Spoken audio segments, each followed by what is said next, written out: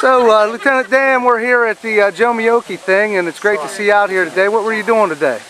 We just came to say thank you to all the folks that work so hard on our campaign and on so many campaigns, across the state, and just have an opportunity to update people about what's going on in Raleigh and what we're doing, some of the things that we're working on, and just to encourage people to keep going, because you never really can slow down. There's no such thing as an off election year in this day and age, and we need everybody out there to keep fighting.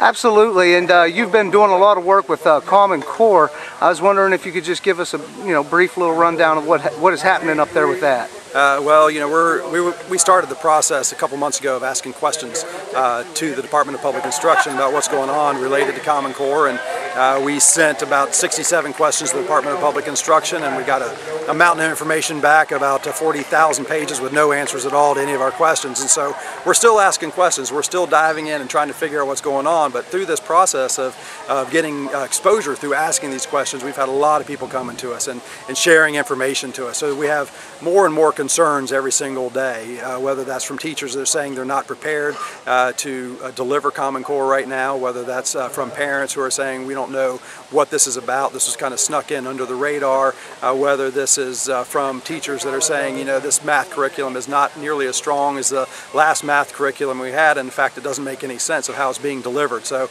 there's question after question after question. I sit on the State Board of Education, and we have opportunities to continue to ask these questions in front of DPI and the board, but what we want to make sure of is, as we took those 67 questions, we sent them out to every school district in North Carolina, we sent them to every county commission group in North Carolina as well, saying these are the things we've asked, these are the things that we believe you need to be aware of, because Common Core right now is being implemented in the state of North Carolina, and there's going to be ramifications to it down the road. We want to make sure that you're aware of those things. So we continue to ask questions, we continue to stay out front of it. Very good. And another hot button issue, I think, with the Tea Party is the toll roads. Do you know of any updates on that, and what is your position on the toll roads themselves? For 2.5 years on the campaign trail, I was asked this question a lot. I've always been against toll roads. I've never been in favor of a toll road before. I think that, we go back in North Carolina and start looking at our history of how money has been spent on roads, how gas tax has been increased through the years, how we've had a highway fund and a highway trust fund that for decades literally were robbed by the politicians in Raleigh to put the money into the general fund to balance the budget. And so because all of a sudden we get to a place where we don't have money for some of the roads that we need and some of the repairs that we need and those types of things, we say, we're going to institute another tax on the people in North Carolina. We're going to call it a toll road, and we can get it built quickly and those types of things.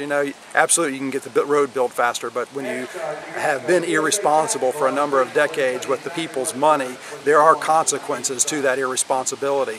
And one of those consequences is you don't have the money to spend as quickly as possible. We have to get back to taking our trust fund money and putting it in the hands of people we can trust.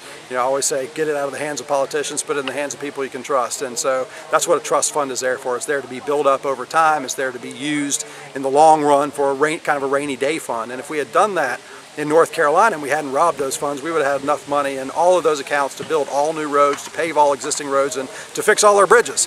So really it's a mismanagement issue, and it's not necessarily on the current Republicans that are in there right now. I mean, they have changed those laws. You can't take the money out of those funds anymore. They have set that straight so those funds can build themselves up, but sometimes you have to feel the pain, and sometimes that means you don't get all the roads built when you want them built, and you don't get all the things done that you want to have done in that timely fashion.